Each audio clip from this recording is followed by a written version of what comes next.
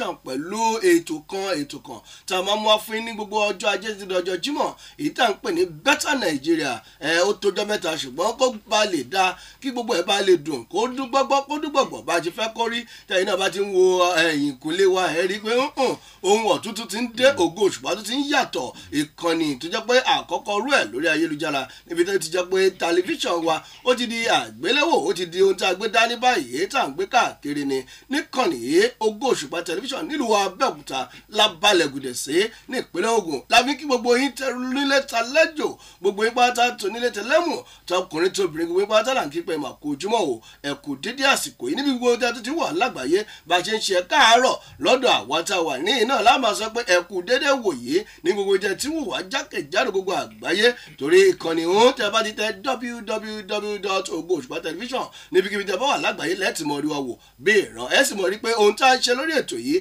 ní láti mú ohun tí ò mú ìgbéga dé bá orílẹ̀-èdè Nàìjíríà ojúṣe tèmi àti tiyín gẹ́gẹ́ bí onílé àtàlejò àti àwọn adarí wa gbogbo ètò tó ní ṣe láti jẹ́ kí orílẹ̀-èdè dá òun la máa mú wá sí ìkànnì yìí orúkọ ọmọ òun nìjáwọn ẹ̀ Olúmáyọ̀wá Àbàjìngín èmi àti eléèbó mi ọ̀rẹ́ mi náà lájọ wà ní lójúmọ́ tòní àtúntì dé o àtúntì kò wá bìbà àwọn òròyìn àwọn ìṣẹ̀lẹ̀ tó ń lọ lórílẹ̀-èdè Nàìjíríà tẹ́ ò gbọ́dọ̀ má mọ bó ṣe ń lọ kẹ́ẹ̀ náà lè mọ ipa tiyín káà ṣe kó ipa tiwa láti máa sọ sétí ìgbọ́yín kẹ́ẹ̀ náà lè mọ ìtẹ́yìn náà ó ṣe láti jẹ́ kí gbogbo ẹ̀ kó dáa fún gbogbo torí ìdàgbàsókè ìtẹ̀síwájú orílẹ̀-èdè yìí òun ló jẹ́ wá lógún yóò sì dára fún wa kò ní bàjẹ́ láṣẹ Elédùà.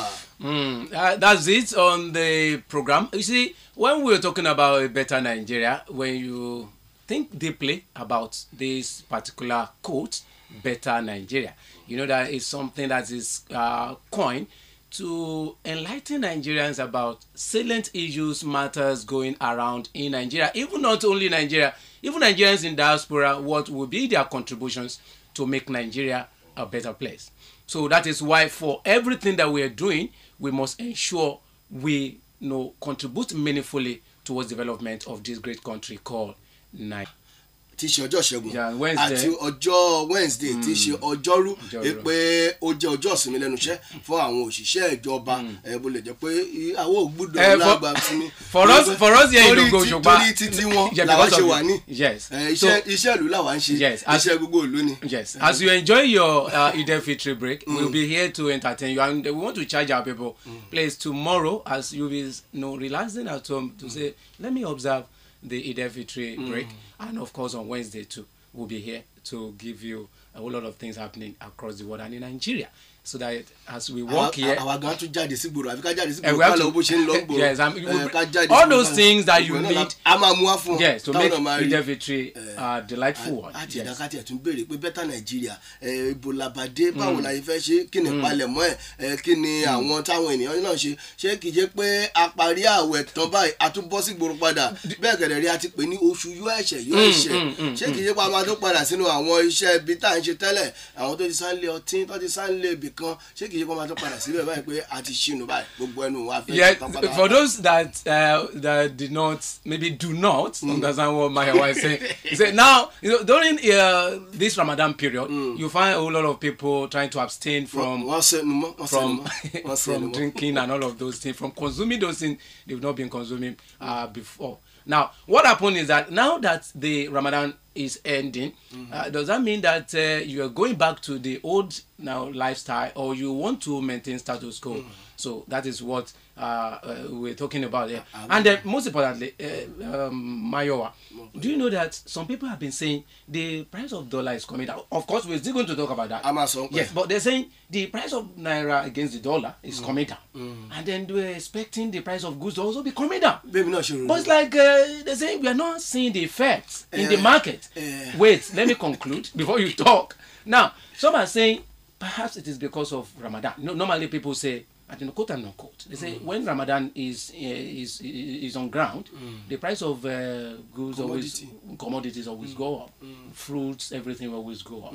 That now that the Ramadan is rolling out of the system and winding down, that maybe we'll begin to see the reflection of the price of our goods coming down, and maybe your own MC service too will also drop the price. ẹ̀rọ kò ní drop yóò lò òkè ni o.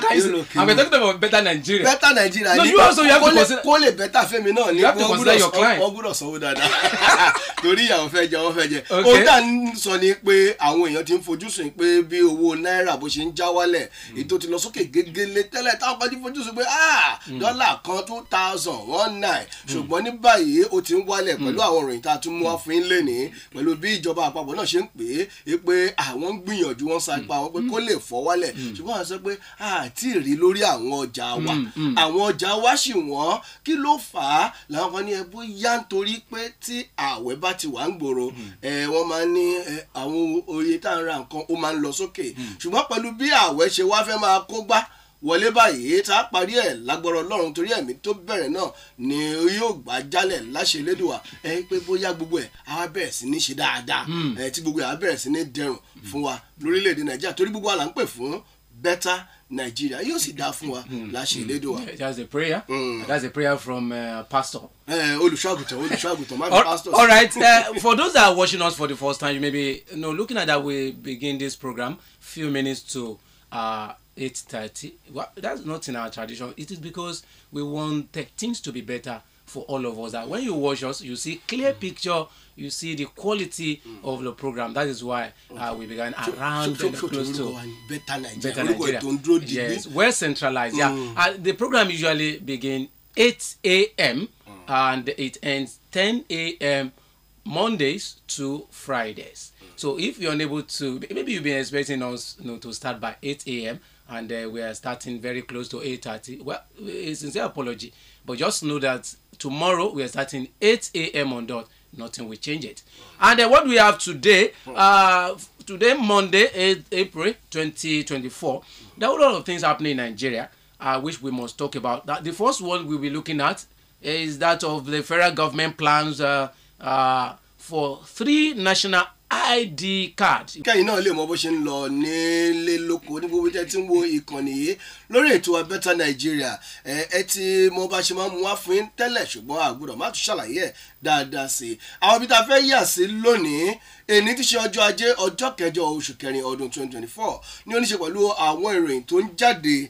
Àkọ́kọ́ rú ẹ̀ ó ní pé ìjọba àpapọ̀ wọ́n ń gbèrò láti tún ṣe káàdì ìdánimọ̀ tó jẹ́ ti orílẹ̀-èdè Nàìjíríà èyí tó ń pè ní National ID card. Wọ́n ní á jẹ́ onípele mẹ́ta.